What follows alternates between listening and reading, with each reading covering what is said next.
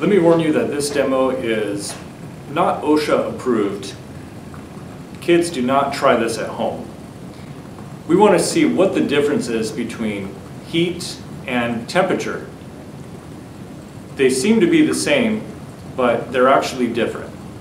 Let's take a look. I have this hot lead inside of boiling water. Now the lead should be the same temperature as the water. You can see that the water is 100 degrees Celsius on the thermometer. So I'm going to take some of this hot lead and, in the name of education, I'm going to put this hot lead into my bare hand and try not to scream.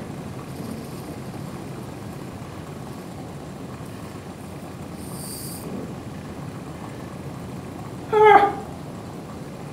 Toasty. Toasty.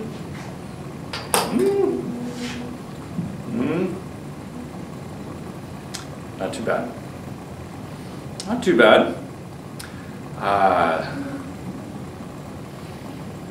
All right, so as you can see, this is not a trick.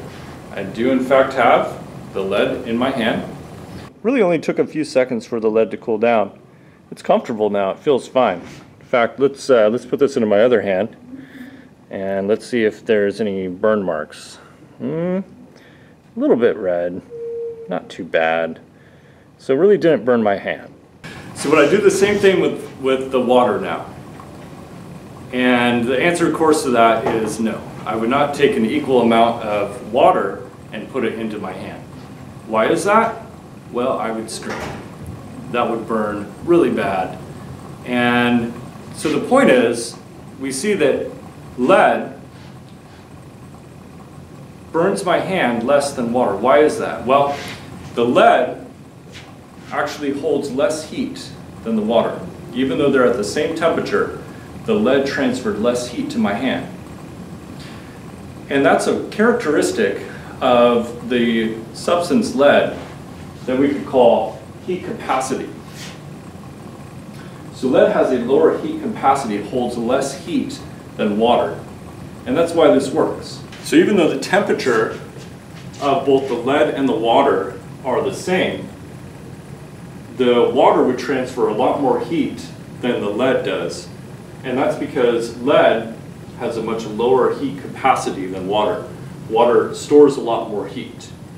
Maybe we could think a little bit about why that might be. Well, it has to do with the unique structure of water.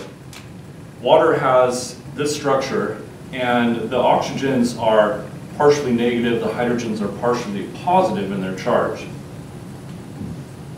So this results in attractive forces. The positive hydrogen attracts to the partially negative oxygen. And this is an especially strong attraction that we call a hydrogen bond. Now we might illustrate this with a rubber band, for instance. So if I was to stretch this rubber band, when I do that, it stores heat.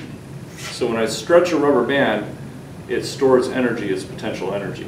If I release that rubber band, it releases that energy. In the same way, these bonds are getting stretched. So the hydrogen bond here gets stretched as water heats up.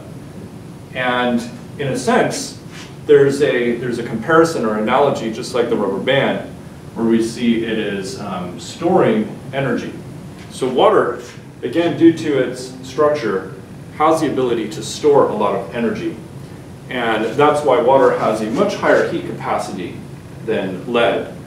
And I would definitely not want to put the water on my hand, because I'd be sure to burn.